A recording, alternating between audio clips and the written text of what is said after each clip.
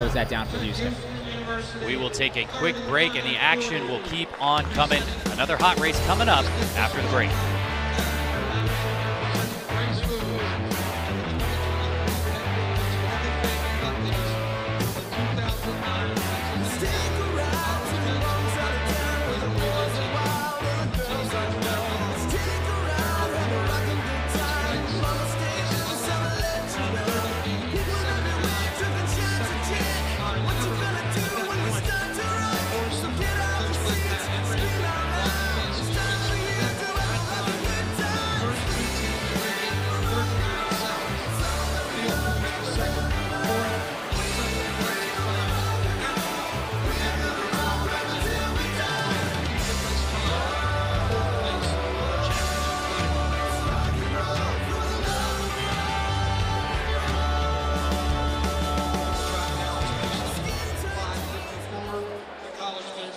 Back here at the 127th running of the Penn Relays.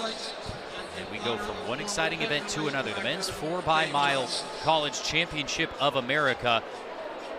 Today's action is presented by Toyota. Live on FloTrack all day. I'm Trevor Fulkerson, joined by Hayden Cox. And boy, we have not just caught our breath, and it is going to continue on here. We have potential even for a world record, as we've seen over the years at Penn Relays, but this should be a special one in the men's 4xMile. So Trevor, we have never seen a collegiate team break 16 minutes in the 4xMile. 3 teams have done it in history: Ireland, Duck Track Club, New Zealand, but the fastest collegiate time of all time was University of Oregon, Centrowitz, Wheating, Biwa, and Rupp in 2009. But if there is a chance to go under 16, we have had several teams with the results to have it in the past, but just haven't put it together at the moment with 4 different guys going sub 4. That magical 4-minute mile gets a little bit more magical when you have 4 guys trying to break 4. We have the firepower on the track to make it happen, but this is an event that is about racing. We've seen it time and time again. What a historic event here, where guys have slammed the brakes, waited for other guys, racing rather than pacing. I would love to see somebody go out here and hammer to get under that 16-minute barrier, and if there is a time to do it, it is today at Franklin Field at the 127th running of Penn Relays. It doesn't get much better than that. Washington will line up in 1. They're the favorite. Oklahoma State is going to be with them as well. Virginia, Georgetown, Wisconsin, Villanova, Duke, Iona, Notre Dame, Indiana, Penn State scheduled to go. We'll see if they are there. Michigan, Michigan State, UConn, and Georgia Tech. And the national collegiate record, as you said, the fastest collegiate time of all time, 16:03 back in 09. Listen to this team. Matthew Centrowitz, he turned out all right. Andrew Wheating, not too bad. Shadrach Biwat and Galen Rupp. So a pretty stacked team for those Ducks, but still running a little bit go under 16. Under their potential, if you will. The Penn Relays record belongs to Michigan, 16:04.54 back in 05. A pretty good lineup there as well. Andrew Ellerton, Mike Woods, Nick Willis, Nate Brandon. I'd have to probably use both hands to count up Olympic medals between all those guys on those 2 teams. So this is such a launching point. You're probably watching a couple of future studs here as well, current studs, but this is going to be a great battle. It doesn't always match up the way you add it up on paper, but with 4 legs, 4 full miles, if anybody pushes the pace, this record should be absolutely gone. We have said that before, but Washington on paper comes in as the favorite. There are 15 teams on the track. As you said, though, a lot of people have been hyping this up as Washington burst the field. Washington is that first bib. They'll be joined by Oklahoma State, Virginia, Georgetown, Wisconsin, Villanova, Duke, Iona, Notre Dame, Indiana, Penn State, Michigan, Michigan State, UConn, and Georgia Tech. If you want to just a highlight reel of top distance programs year after year after year, look at this start list. There is firepower from top to bottom. But Washington, the team to watch, they have had so many guys go sub 4 in the mile this year. It feels like they could be an entirely All-American team in a former year. But Washington has the firepower to go sub 16. Luke Hauser scheduled to be their first leg indoor national mile champion, ran 3:39 at Brian Clay. All we need from this race, though, I'll tell you, any one of these teams could go sub 16, but we have to keep the pace moving. So we will be keeping an eye on the splits throughout the race to see if we can't get that magical 16-minute barrier. Look at the W there of the Huskies running in the middle of the pack right now. We saw Oklahoma State on the women's side, always well represented on the men's side as well. And I'm on record, I said it maybe on day one, sometime back then. I'm taking the field. Nothing against Washington. Incredible, incredible squad.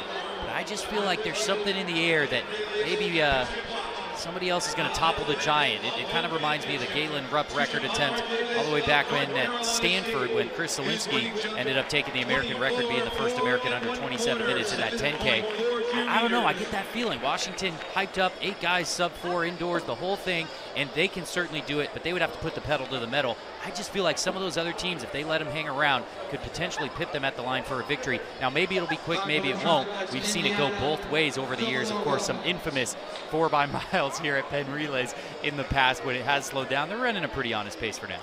Honest pace right now, I can tell you every single one of these guys in this field has heard the hype around Washington, and they've looked in the mirror and said, what about me?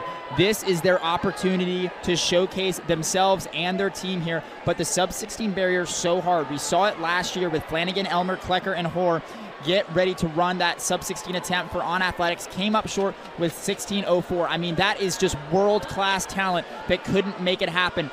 But all these collegiates have a little bit extra on their shoulder today. The collegiate atmosphere, so fun to watch, but here we go, getting into the final lap of the first leg. Listen to this world record team. Ireland holds that world record. Eamon Coughlin, Marcus O'Sullivan, Frank O'Mara, and Ray Flynn, set back in 1985. Same thing, Olympians there, world champions, and folks that are just absolutely incredible. Eamon Coughlin, of course, the chairman of the boards, the indoor mile runner, so often the champion there, but that's who these guys are chasing. That, of course, is the world record. The collegiate record, like we said, belongs to University of Oregon, 16:03. We'd love to see a sub-16 minute here. And with that math, of course, that would be an average of sub-4 minutes per leg. Wisconsin has started to move on the outside. Villanova with them, along with Georgetown and Oklahoma State. That first leg is going to be right at 4 flat. We still have some work to do, but look, Gary Martin with the baton for Virginia. Let's see if we can keep this pace rolling. A number of these guys will have multiple races in their legs already, but like you said, there's just a little something extra in the air today. You can kind of see it's a drizzle. It's not a downpour like it was yesterday, but these guys are running for more than just themselves, more than just the team. It's the school on their chest and running for history. Gary Martin looking comfortable now. Villanova out in front. Wisconsin. Washington further back in the pack. Of course, everybody's still in striking distance, but somebody is going to have to push it. Villanova starting to push it now. They have won this event 20 times, tied for Arkansas with the most victories ever here at Penn. This is what we need here. We love racing here at Penn Relays, but we also want to see the fast times. Villanova was the first to hand off 4:01.24. Not quite what we would hope from the first leg, but the record is still in possibility. Villanova keeping the ball rolling here. Oklahoma State right behind them. Well, here's the catch-22. Hayden, tell me your thoughts as a distance guy. If you have someone with you, you get to race. You might run a little quicker, although that might get pushed to the last lap or two. If you have somebody, if you're running by yourself, it can be tough, right? That's true of just about any event. If you're running by yourself, you're not necessarily getting pushed, maybe not getting everything out of it. So the question is, do you push it now and get a big lead and run all alone and then maybe not run as fast as you could, or do you wait and end up racing, but then you potentially have someone that could hawk you down? That's always the question. I think on the women's side, you're much more likely to see athletes push the pace, really go after it, and put other teams behind them. The men, they all think they can run the fastest last 200 meters, though. We saw it with Ed Cheserek in that famous race where Villanova came out on top. All these guys think they can kick. It's kind of the danger of the mile, the hubris, if you will. But I'd like to see these guys keep going. They know what's on the line here. But the other problem is they know every other guy in this race can also go under 4 minutes on the right day. So it's really hard to want to slam the hammer down when you know that the guy behind you is profiting off your work. Guys, a lot less cooperative. Certainly you can get the best out of yourselves in that last 200 meters if you're racing, but harder to really dig for 4 minutes straight up front. We kind of have 4 races in one, and of course that's always true in a relay on each leg, but especially so here on the longer distance stuff. We mentioned it on the women's side, but for the men, it's not just a chance to carry that two-tone baton here at Franklin Field. It's a chance to show that your squad is one of the dominant distance programs in the nation. We have cross-country, we have indoor track, we have outdoor track championships, conference, nationals. But there's just something a little special about Penn Relays and the rare chance to show off if you have 4 absolute monsters on your distance squad. Look at Villanova being pressed now by Oklahoma State, and the running is going to start picking up here. They need to start hammering. Villanova starting to fade a little bit. Ryan Schaap into the lead for Oklahoma State. We saw him make the mistake of slowing things down in the DMR. He is not going to make that mistake again. He is going to the front, starting to hammer Washington and Gary Martin of Virginia right behind him. 300 meters to go. 300 meters to go in this leg. Always a funny event, the 4x mile. They don't hand off at the start-finish line. It's 9 extra meters for the mile, so we just get a little bit closer and a little bit closer to that start-finish line with each exchange. We'll see what they come through here through their second leg. Gary Martin of Virginia making a move. Georgetown there in 4th as well. They broke their school record in the DMR just the other day. Gary Martin of Virginia. UW has gotten back in the mix here, but Gary Martin doing it for the Cavaliers right now. A really great leg from Gary Martin, and they will hand off in the lead just at the 8-minute mark. We will see what the official split was there. 8 flat .31. Sub 16 is still in the cards. It will all come down to that anchor leg, but I can guarantee you every one of these teams has 2 guys that on the right day can break 4 here, so let's see what happens. It takes some chutzpah to take that stick in front and start to push the pace. It feels like these guys just aren't used to running that first lap by themselves, because why would you be? Everybody starts at the same moment in a normal flat 1,600 meter, a mile, whatever it is, 1,500. So they're used to having a lot of people with them and then deciding when to make a move. It's kind of a different feel to get the stick in your hand 5-10 meters ahead and continue to push that pace. So I think that's one of the things psychologically that comes into it. So it really does take a little bit of veteran gamesmanship and strategy to not back off the gas too early. Yeah, we'll see what they come through here at about 400 meters. 87, 88, 58, 59, 9 flat on the dot, about a 60-second first lap. Virginia continues to lead, followed by Georgetown, followed by Washington, followed by Villanova, Oklahoma State, and several other teams still in the mix. It is Nathan Mountain doing the work right now for Virginia up front, the native of Cincinnati, Ohio. He is no stranger to hard work, and he is going straight to the front of this pack to keep it rolling. I'd like to see somebody help him out here, though. The sense is in this second lap, I think he's going to lose a second or two off this 4-minute mile pace. Somebody else needs to come around him. He has been doing so much great work here for about 600 meters. I want to see somebody else give him some help, get somebody under this 16-minute barrier. But, of course, all these teams, they want to bring the wheel home for themselves. Trevor and I, we don't care who wins. We just want to see a sub-16, right? Absolutely. So a little bit of a different incentive structure up here, as we really want that sub-16 and they want the wheel. But it continues to be Mountain leading for Virginia. Other teams have gotten back in this mix, though. Michigan has latched on. So has Iona. They are all getting back into play here. UConn finding their way.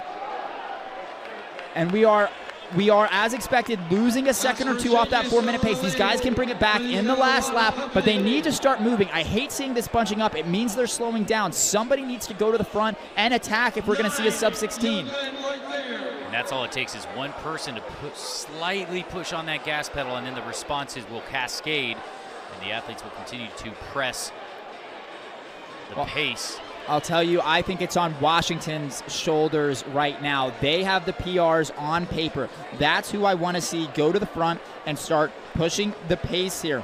They've got 4 guys so far under 4, it is ridiculous. Luke Hauser, the NCAA indoor champion, 352. Sam Ellis, 353. Nathan Green, 352. And Joe Wascom, the champion in the 1500 outdoors, 351. On paper, listen to this, a 1530. You're telling me we're not going to get a sub-16 with a 1530 team on the track? 1105, 1106 is what they're going to come through in that leg. And finally, Washington going to the front and starting to push the pace. Yeah, 30 seconds worth of wiggle room between 4 legs. You think that we'd be able to see something, but that's what makes it so special. It's not just about adding up the relay or the individual times for a relay. We've seen that in the 400 meters. Of course, the 4x1 is much more on the razor's edge, but that's what makes it so frustrating when they slow down here and aren't able to mix it up or push that pace.